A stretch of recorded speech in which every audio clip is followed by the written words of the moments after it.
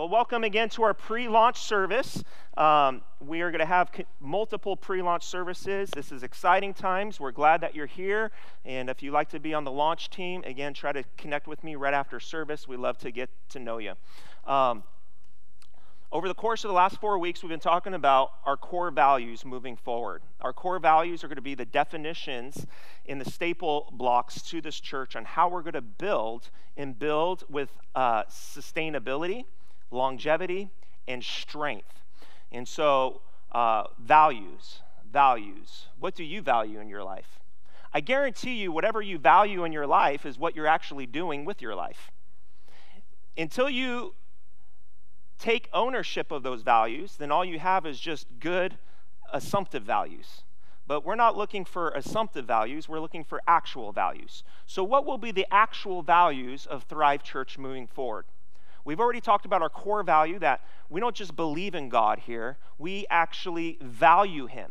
We build all of our ministries around Him. I wouldn't be here unless I valued God at the core of everything of who I am. With all my mistakes, with all my blunders, with all my fumbling and messing up throughout the years, I still value God because more so He values me. So God, we are going to value Him. That's our core value. Number 2, we talked about people. Without valuing people, and I'm not talking about lip service and valuing people. Okay, a lot of websites with churches, they have core values, but a lot of times it's lip service. It's just put on a page. How many of you guys ever worked for a company that says, we value this, and we value this, and we value this? And then you ask the employees, what do you really value? I just value lunchtime and break time. What does the company value? It definitely doesn't look like what our mission statement says. Listen, we're not going to be a church that's about lip service. We're going to actually do what we say. We're going to do what we say. And so we value people. Without people, you don't have a mission for the church. And without people, there would be no reason why Jesus even was sent to the earth. People matter to God. And number 3, we talked about discipleship. Discipleship's where we take people through a process to become more and more like Christ. And we will have a streamlined discipleship process here at the church. Then last week, we talked about a core value called identity. This church will value you for who God declares you to be. And I don't even care if you don't believe what God declares you to be. We're going to help disciple you to believe it over a matter of time. I am more interested in what God says about you than what the lies in your head say about you. I'm more interested about what God and His Word says about you than all the fear what fear says about you. I am more interested in what God says about you than what your inadequacies say about you, what your insecurities say about you, what your failures say about you. I want to know and partner with what God says about us.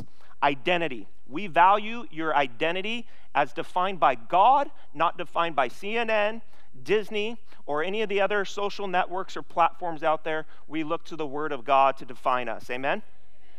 So today I want to go ahead and talk about our 5th core value. I promise you, you're going to like this 5th core value. The next core value I'm going to address, all right, is at the heart of God. It's at the heart of God, and it's the main reason why He sent His Son, Jesus, even to come to earth. And so let's go ahead and pray. Father, I'm asking in the name of Jesus that you would reveal to us your heart in today's message as we unveil the 5th core value. And God's people said amen. You see, our Lord saw the brokenness of our humanity, and Jesus wanted to do something about it. In other words, Jesus didn't want to just speak to one of His prophets of the Old Testament about doing something. He wanted to actually come in and get His hands dirty to do something about this. This core value will be one of the hallmarks, will be one of the main thriving fruits of this church. This core value will actually apply to you today. For some of you, it's going to apply to you today. For some of you guys, this core value will not apply to you at all today. But mark my words, whether it applies to you today or it does not apply to you today, one day it will certainly apply to you. And whatever this core value is, when I disclose it to you today, whether it applies to you today or it doesn't apply to you today, no matter what, it should resonate within your spirit. It should resonate within your spirit. The core value is one of the main driving factors that give people courage to even go to church Why? Because everybody in the world who is trying to find a church values this core value that they're looking for. This core value is the only thing that will bring emotional health to your life. This core value will eradicate shame out of your life and condemnation from your life. It's what brings restoration to those who've been abused by authoritative figures, including parents, family members, and even churches that have been toxic. This core value will minister to the brokenhearted. This core value will have the power to set you free. And this core value revolves around the nature of who God is. It revolves around the nature of who God is. It's what the forefront of Jesus' ministry was all about, and it's what every single human that has been made in God's image absolutely needs, whether they know it or whether they don't know it. Everybody needs this core value. The core value of Thrive Church, number 5, will be healing. Everybody say healing. We value healing because healing is what restores us, healing is what regenerizes us, and healing is what gives us a future hope. Without healing, we remain stuck in our funk. Without healing, you remain stuck in your brokenness. Without healing, you may remain stuck within sin cycles within your life, trying to get free, struggling to get free, and on these sin cycles go. Why? We need healing at the core of who we are. Healing. Jesus talked about pain in this life. He said, in this life you will have hardship. Take note of it. You will go through trouble, but know that I've overcome this world. So Jesus is the anchor to healing because Jesus is the one who's overcame this world and gives us a future hope. But we got to cling to him. Listen, church, we need a radical, raging dependence on God if we want to get healed. Ecclesiastes talks about this. Ecclesiastes talks about this. We all go through seasons in this life. We go through seasons of laughing. We go through seasons of celebrating. We go through seasons of love. We go through seasons of just bless. We go through wonderful things in life. But there are also seasons where we hit bumps in the road. There are also seasons where you are going to hit some struggle in your life, and you're going to hit hardship in your life. And if we don't know the anchor to the hope, and if we don't value healing, we're just going to deflect God and remain stuck in our brokenness. We got to recognize the seasons in our life, especially the seasons where God is saying, I'm trying to get a hold of you because I want to heal you. Reason why things are collapsing all around you is because I'm trying to get to the core of who you are, and I want to release healing. I want to release my presence into you, but you got to recognize the season that you're in. You can't be deflecting. You can't be trying to go off and I'm just going to numb my pain by working harder. I'm going to numb my pain by looking at entertainment. I'm going to numb my pain by, and you know what, we love ice cream. We love ice cream. I'll call that the benefits and the blessings. But we can't avoid the stuff of brokenness in our life. All of us are in a healing process, whether we know it or we don't know it. Some of us are further along than others, but regardless, God's not done healing us quite yet. We got to recognize the seasons. I know in my life, I can name 3 or 4 seasons instantly, and I'm talking about seasons. And by the way, seasons shouldn't be years. Because if seasons were years in your life, then it wouldn't be called a season, would it? Like, think about it. Oh, yep, we're still in fall. Well, it's May. Still in fall. Well, it's August. Still in fall. Well, your season has become a lifestyle. A lot of Christians blame seasons. I'm going through this season, Pastor. It's all about this season. This is an interesting season I'm in. Well, how long have you been in that season for? 5 years. Well, it's a long season. I don't think that's God's plan for your life, to be stuck in a season. The Israelites were stuck in a season for 40 years because they couldn't grasp the God of healer. Listen, they were saying, God provide. Oh, this is a word for this church. God provide. They're calling out for Jehovah Jireh. God provide. But God reveals his name as Jehovah Rapha. God, the healer. Listen, you can cry out for provision all you want. But until God gets a grip of your heart and brings healing, the provision won't come. What do you think God's trying to do here at this church? He's trying to release healing, healing, healing. God wants to heal us from the inside out. In my life, I can think of seasons of healing.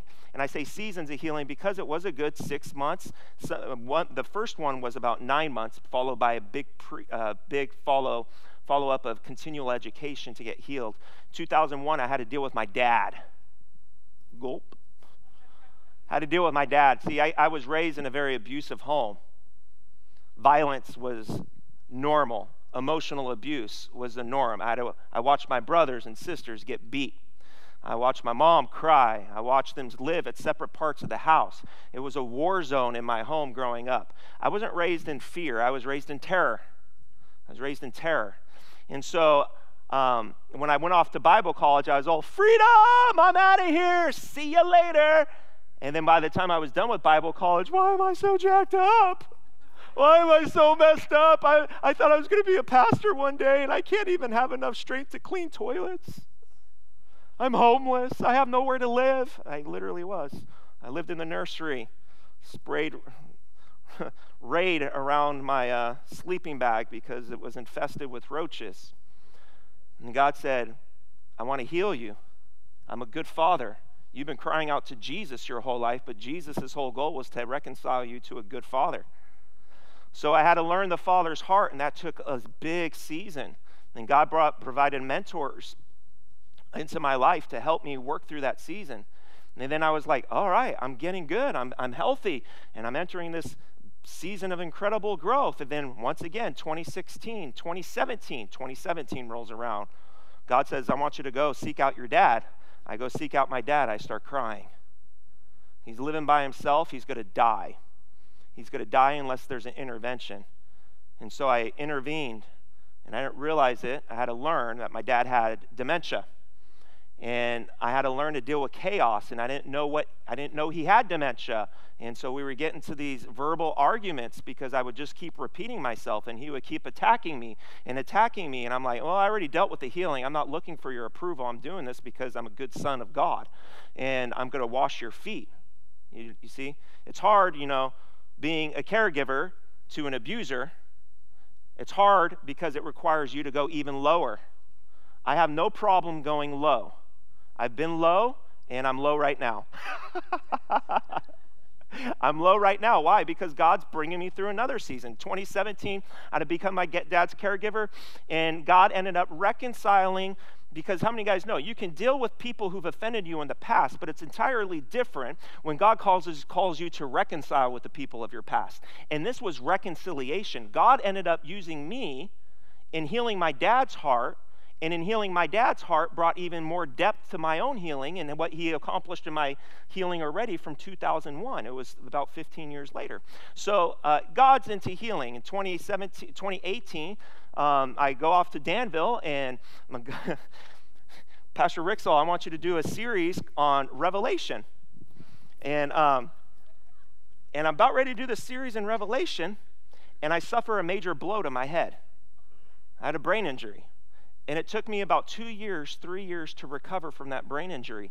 I, with every ounce of strength, tried teaching the book of Revelation and faking it to the people for about 2 years. Preaching, teaching, when I would just go to the back room when nobody's watching, and I would just cry. Why? Because I'm in so much pain. So much pain, so much physical pain. I couldn't walk through the vitamin aisle at Walmart. I would get all overwhelmed. I couldn't process like I used to. I lost some of the sharpness. I lost some of the quickness. I used to be quick like a cat on my feet when it talked about verbal communication, or maybe sometimes defending the truth of the gospel. I would be quick on my feet. But for 2.5 years, 3 years, it was difficult. I was slow. But God ended up healing me. It was a process of healing. Even there was a season in my life where there was a time of healing where God was just purging me of my flesh, purging me of sin cycles that were in my life, purging my flesh. I would consider that a season of healing. Listen, we all need healing. You're going to be times in your life where you're soaring high. Just got married. Amen. 6 months later, almost got in a car accident and lost my life. Healing. Up and down, down and up. Life is full of turbulence. But if you don't value healing, you'll get through life, and then you'll stand before the Lord and say, I missed out in life because I didn't really know you as healer. I just thought you were Savior. And so, we got to recognize seasons of healing. And let me tell you something about healing. Healing, the healing process is sometimes more painful than the dying process. For example, if you have the disease or you have an infection, you got to get that infection out of you. You can numb it, you can prescribe medicine to it, you can drink away all that you want to numb it and do things, and you've learned to live with the pain. You've learned to cope with the pain. But you know that if you don't deal with the infection, the pain's you're going to end up dying. So then you go to the surgery table. Oh God, this is what we've dreaded. The surgery table, when God lays you down in green pastures, cuts you open and says, I want to deal with this. Oh, it hurts. It's all right. Holy Spirit's the Novocaine. He's a good comforter. And I need more comfort in this healing.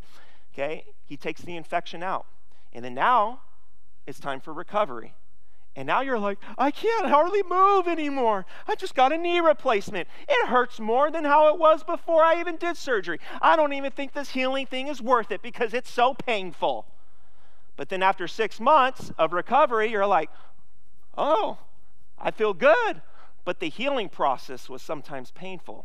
But the outcome of the healing process is something that's absolutely beautiful. I always want to tell people this. Never follow a leader who has never been broken. Never follow a leader who has never taken ownership of their brokenness or has never accepted the brokenness in their life, because if you do, you will be hurt by them. Yet if we can take all of our brokenness, if we can take all of our low points and really seek the Lord and having a radical, raging dependence upon Him in our pain, we will encounter the God of healing.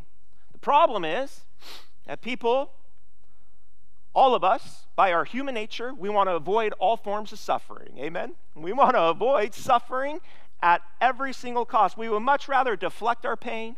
We would much rather numb our pain. We would much rather lash out because of our pain. And if we do that, it actually creates more brokenness in our life. Yet if we take all of those pains, all of those struggles, all of the loss in our life, and we present it before God as a sweet aroma, as a sacrifice, we will find the Lord of healing. And sometimes His healing is instantaneous. How many guys like that healing? Healing, bam, you're done. Healing, bam, you're done. I like instantaneous healing. Peter said, money and gold I do not have, but what I have I give to you. In the name of Jesus, get up and walk. And immediately his legs were strengthened and he got up and walked. But there are times also where healing takes a process. Healing is a process. Healing is a process. And so there are many ways on how God will heal and touch and manifest at this church, Thrive Church. Healing will take place in relationships at this church. Listen, if people hurt us, but God uses people to also heal us. So relationships are going to bring healing at this church. We have an amazing discipleship process at this church that will be rolled out probably next year sometime. And that we're going to equip people how to walk in healing and how to release healing to other people. We're going to be a ministering church that's going to release life and healing to people. Healing will also take place in all of our ministries here. Healing will take place, here we go, with the manifestation of the presence of God in our Sunday morning services, where people will come out of their cars and they'll begin to encounter God right in the parking lot. I look forward to the day where the doors open here at this church and people come in and they just start crying. They just start weeping. Why? Because the presence of God's goodness is so manifested in this place that people from the world or first-time guests, they're going to be like, I don't know what's happening to me, but something good is happening on the inside. I'm getting restored, and I don't even have words to articulate it, but God's presence is here, and I just can't get enough of God. Listen, we are a Spirit-filled church. And if we're a Spirit-filled church, We actually believe in the manifestation of the presence of God for God's Spirit to give something of himself into the human heart rather than just teaching on principles on Sunday morning. We're going to go ahead and connect you with the heart of God on Sunday mornings. And in that, in the presence of God, his Spirit's going to end up healing people just in our regular services. And it won't be just a rare occasion. It's going to be a resting place for God in this church. Amen? What I love about God's healing is God's healing goes beyond Jesus' teaching and goes on to Jesus' touching. Listen, we can teach on healing all we want, but you'll never get healed. I can teach you on healing all you want, but you don't need the teachings of Jesus when it comes to healing. You need the touch of Jesus when it comes to healing. So we want Jesus to begin to touch bodies, touch minds, touch hearts. And that leads to my 3 points that we're going to hit today. God's healing presence is going to heal minds here. God's healing presence is going to heal hearts here. God's healing presence will heal bodies here. All three are going to be healed here. And sometimes the healing will take place instantaneously. Sometimes it will be a process in which we're going to have to not grow weary in doing good and laboring and contending for God for breakthrough. But regardless, this place will be a place of healing. Amen? Amen. So God's healing presence, point number 1, will absolutely heal minds here. Heal minds here. Does your mind need to be healed? Does your mind need to be healed? Matthew 8:24 through 27. I love this story because Jesus is in a boat and he's sleeping in a storm. Why? Because his mind is filled with peace. The disciples, on the other hand, are all stressed out. And so again, the first point of this is going to be God's healing presence heals minds. But there's 3 types of minds that God wants to heal. The first one is God heals minds that are plagued with stress. God heals minds that are plagued with stress. The disciples are all panicking. They are thinking they are going to die. Matthew 8, starting in verse 24, says, "Suddenly a great tempest arose on the sea, and the boat was covered with waves." But Jesus was sleeping. Then his disciples came to him and awoke him, saying, "Lord, save us, we are going to die. Aren't you stressed?" But he said to them, "Why are you fearful, O you of little faith?" He arose, he rebuked the winds and the sea, and there was a great calm. There was a great calm. So the disciples, they're worried. They think they're going under. They are stressed. And by the way, it'd be different if they weren't fishermen. It'd be different if they were painters. They're like, little rip in the sea, we're dying. No, these are seamen, okay? And so they are used to going out to the sea and catching large fish. They're used to waves. They're used to stress. But this wave was so big, it stressed them out. Do you ever hit waves in your life that are so big that it stresses you out? And so Jesus, he's asleep in the storm. You see, there's waves all around this property right now. Waves all around this property, waves of financial struggle, waves of I don't know if this is going to happen, but where's Jesus? Is Jesus stressed out? Is Jesus panicked? Is Jesus worried? No, he's sleeping. But are the disciples stressed out? Are they panicked? Are they worried? You see, it's different dealing with waves out there than it is with waves in here. And what does Jesus want to heal? He wants to heal the waves up here in the brain.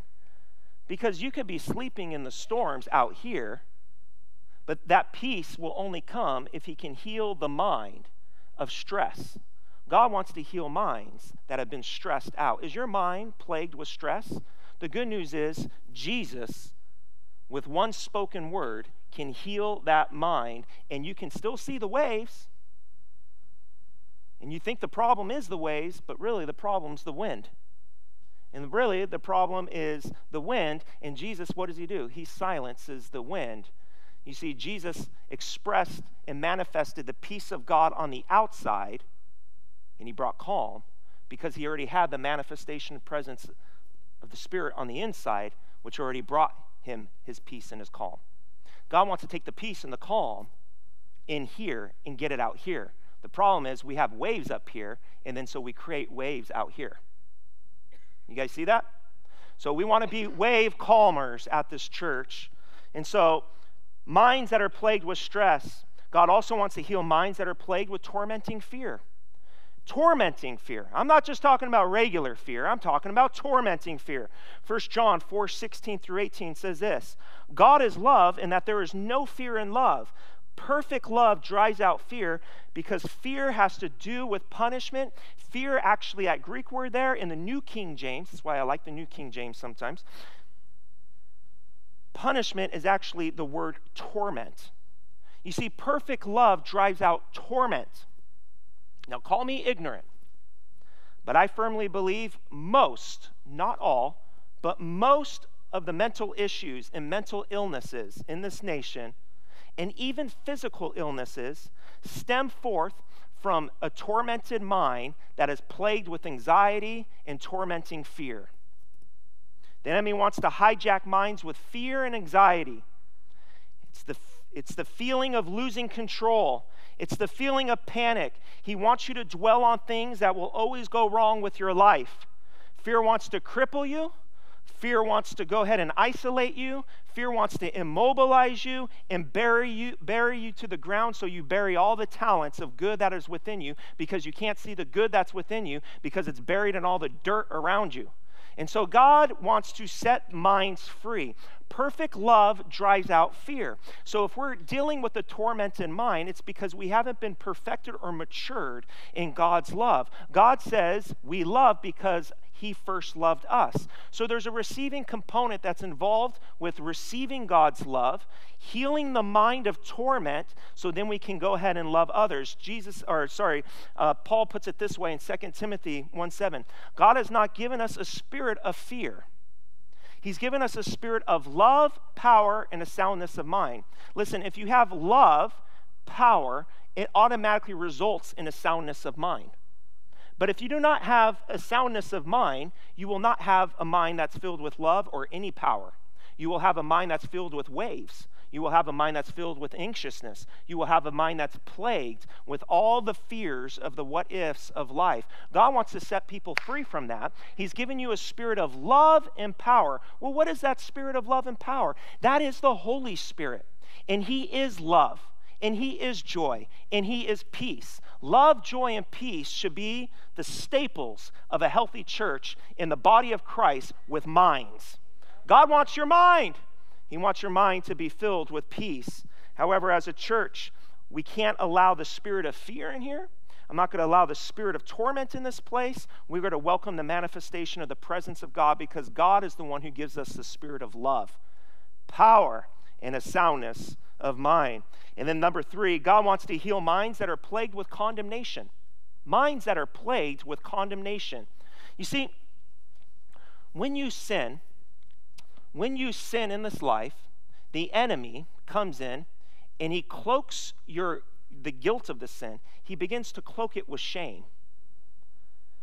And so now, when there's sin in our life, and then he cloaks it with shame and condemnation, now he begins to lie to you about who you are in Christ. And he says, yep, look at all that.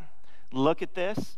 You're going to lose everything in your life. Nobody's going to like you. If everybody really knew who you were, you know that you're not really forgiven. You know that you're a hypocrite. You know that there's nothing that's good within you. He wraps you with shame, so now he gets you to agree with what hell says about you. That says you're not forgiven, you're not pure, you're not holy, you're not blameless in his sight. He begins to he gets to your mindset, he gets to your belief system, and so now you forget about your identity.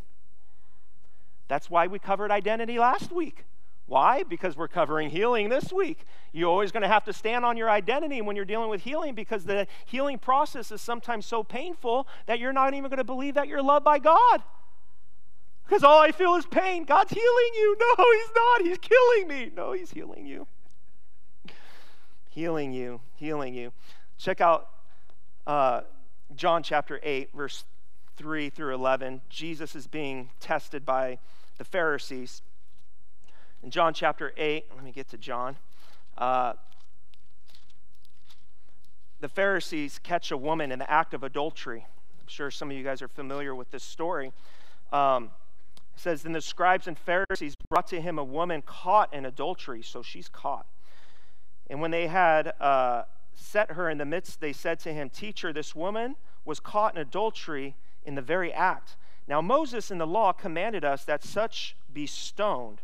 But what do you say? What do you say? And they said this, testing him, that they might have something to which they can accuse him of. You see, the Pharisees are looking for ways to accuse people. You can always tell who's working for the enemy and who's working for God. Because if you're working for the enemy, you're looking for a way to accuse people. Who's the enemy? Well, the book of Revelation says that the enemy is the accuser of the brethren. And what does he do? He accuses you before the throne room of God night and day, saying how horrible you are, how condemned you are, how unforgivable you are, how lazy you are, how much of a fraud you are, how horrible you are. These are all accusations, and this is the enemy's plan for your life. It's to accuse you. And this is what the Pharisees are doing. They're looking for a way to accuse Jesus by ultimately accusing this woman who is caught in the very act of sin. And notice how Jesus responds. He says, hey, whoever has the first stone, let him go ahead and stone. Whoever has the no sin, let him go ahead and stone the woman who does have sin. And one by one, the accusers begin to walk away. And then pick it up right here in verse 10. Jesus had raised himself up and saw that no one but the woman was left. He says, woman, where are your accusers? Where are your accusers? Has no one stayed here to condemn you?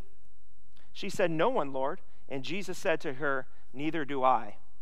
Neither do I. Neither do I condemn you. You see, Jesus, he eradicates condemnation from your life.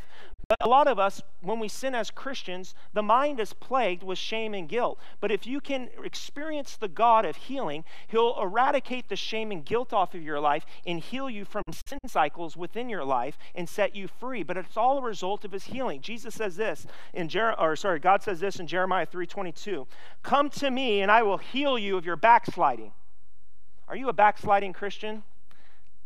Guess what? We all backslide, including your pastor. We all backslide. Are there times in your life where you're further ahead in God?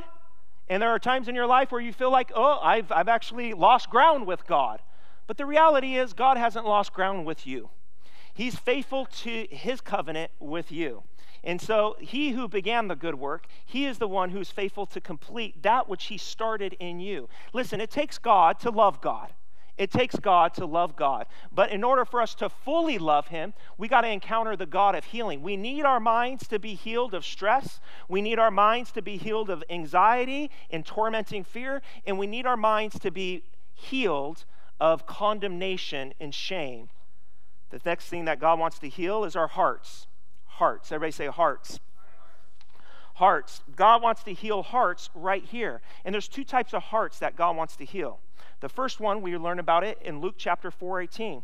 Jesus says, the Spirit of the Lord is upon me because he's anointed me to preach the gospel to the poor, and he has sent me to heal the brokenhearted. So you can imagine. The next point of the sermon is this. Jesus wants to heal the broken. Jesus wants to heal the brokenhearted. Jesus wants to heal the brokenhearted. There are two types of things that cause your heart to be broken. Number one is you experience loss in your life. Loss. I lost my dad.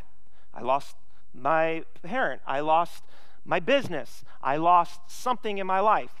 The next thing that causes a heart to be broken is friction in relationship for too long until something within you actually shatters. The actual Greek word for a broken heart entails that there's a rubbing. Have you ever been rubbed wrong by somebody? Person next to me is rubbing me the wrong way. That person next to me is rubbing me the wrong way. That person at work is just rubbing me the wrong way. Actually, every time you say that person's rubbing me the wrong way, what you're actually confessing is that person's breaking my heart. Because the Greek word for broken heart means to be rubbed in such a wrong way where it causes constant friction. And when friction begins to rub and rub and rub and rub and rub, there's a heat that's exposed there. There's a fire. There's a tension in the relationship. And eventually, when that relationship gets rubbed wrong continually, there is an actual shattering that takes place on the inside. And when that heart's been shattered on the inside, you can go to all the Dr. Phil's that you want episodes. You can go to all the Oprah shows and go, woohoo. You can read all the self-help books, and you can go to all the counseling, and you can go to all therapy, and that's all good. But nothing, according to Jesus, can heal the broken heart except him. Because God's not just interested in fixing a broken heart. He wants to completely restore it, re-energize it, and give you hope and become a new person. God is into healing the broken heart. Amen? Amen.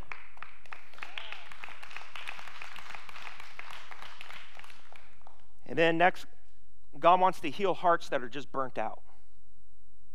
Are you burnt out? God wants to heal hearts that are burnt out.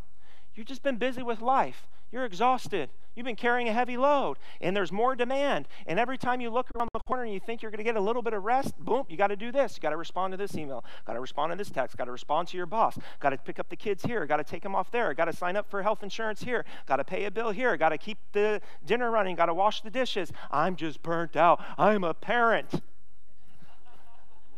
All the moms and dads say, I'm burnt out. Jesus wants to heal this type of a heart as well. And how does he do it? Well, he says this in Matthew 11:28.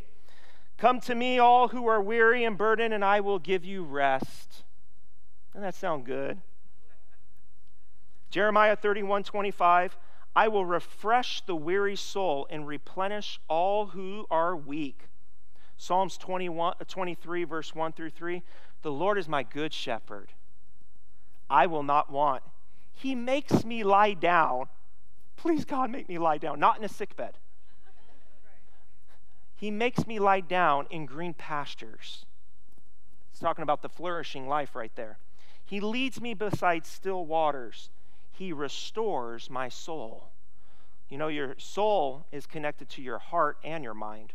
God wants to restore your inner man. If you've been burnt out, Jesus says, just come to me.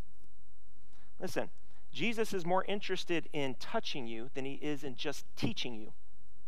He wants you to come to him. He wants you to engage him. He wants you to encounter him. Church is not about gaining principles to better your life. I will say that again. Church is not about gaining principles so you can better your life to become more successful in the world. Church is about encountering God so you can become like Christ to the world and draw people to God himself. You see, we serve God for selfish motivation. I serve God because he's all of my motivation. I need him. I'm radically raging dependent upon him to transform my mind, to transform my thinking, to transform my heart. God wants to heal the hearts that are burnt out. He wants to heal the broken hearts. And then finally, if the worship team can come out, God wants to heal bodies.